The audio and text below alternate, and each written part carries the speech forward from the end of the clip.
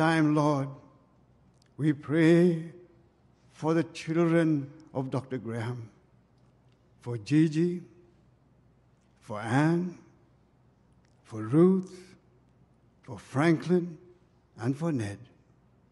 We pray for their families, O God, and the wonderful ministries to which they are involved in.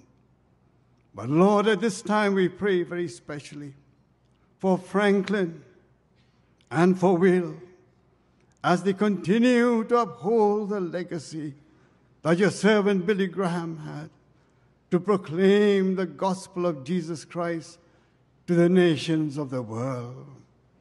May this day, O God, be a dawn of a new era in the proclamation of the gospel of Jesus Christ.